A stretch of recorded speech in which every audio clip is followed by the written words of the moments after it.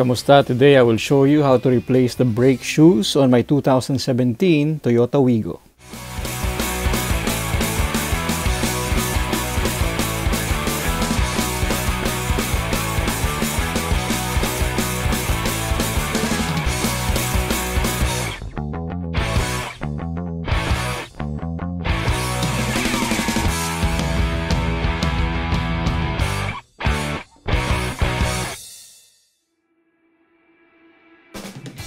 I already jacked up and removed the right rear tire of this 4-year-old vehicle.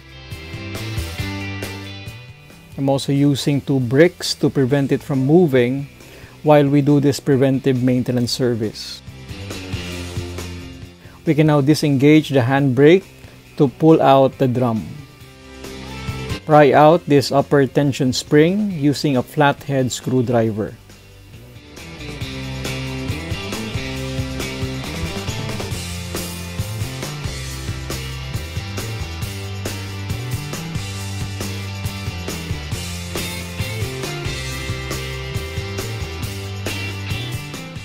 Disconnect the hold-down assembly on both sides. Push the pin from the back while you turn the cup counterclockwise using a pair of pliers.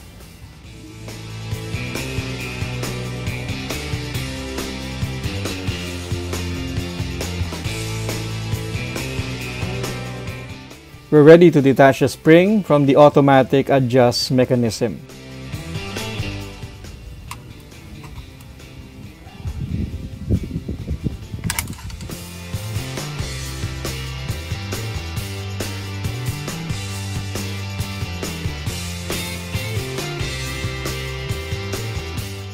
Remove the lower tension return spring.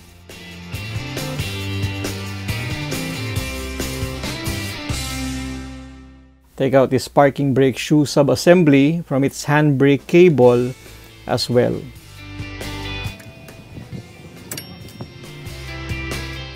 I will show you later how to manually adjust this self-adjusting mechanism. This is my aftermarket Wigo compatible brake shoe set.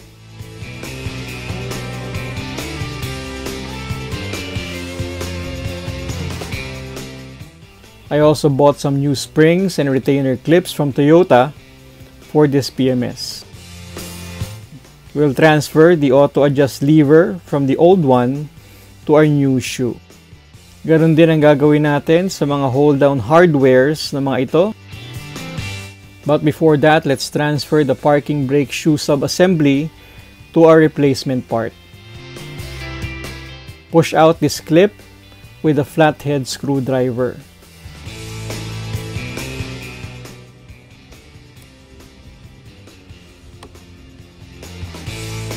Clean this using a damp cloth.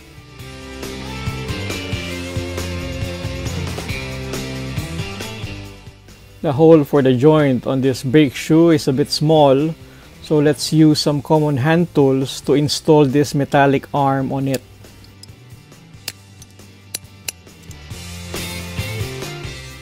I think you can still reuse this stock clip, but I'll be using a new OEM one.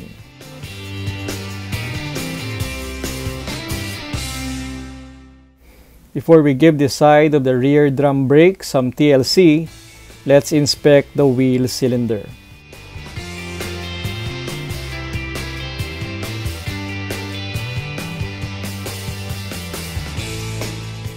So far, I don't see any leaks, so we're good. Clean the backing plate and put some anti-seize paste on the contact points on the wheel hub.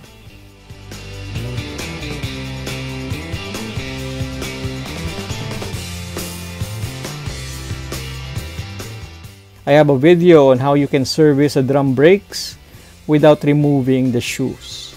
I will put the link of that video on the description below. This is how you can easily reinstall this thing to the parking brake cable.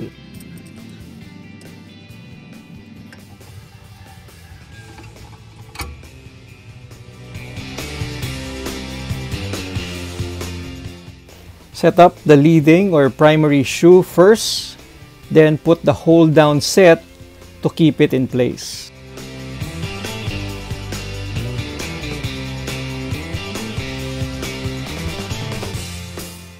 Using a pair of pliers, push the cup into the pin, then turn the pin from the back of the plate 90 degrees. This is how to put the auto-adjust mechanism to this jigsaw puzzle.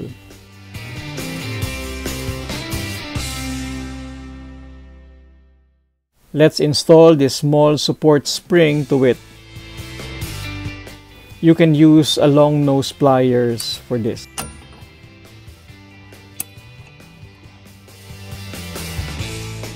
This is the upper spring, while this is the lower one. Set them up like so.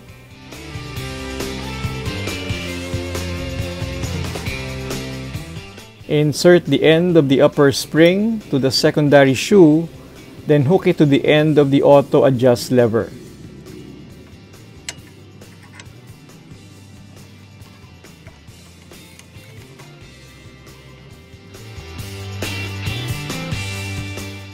Install the hold down assembly.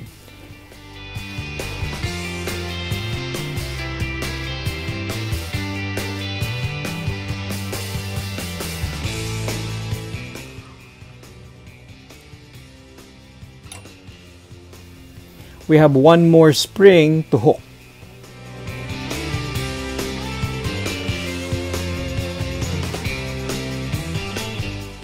Let's clean the brake drum.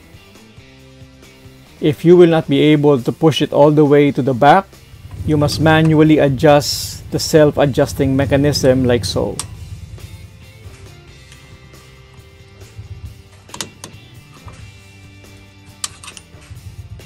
Do not forget this tip. Put back the wheel and lug nuts. Remove the jacks.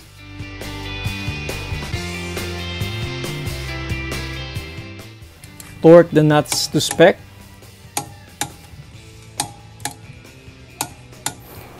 Do the same process on the other side. Depress the brake pedal for a few times. Then check the parking brake if we are still getting 5 to 7 clicks.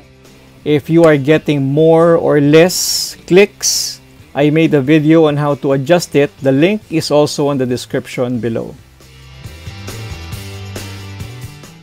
I hope marami kayong natutunan. Consider subscribing and supporting this channel. May God bless you. I'll see you soon.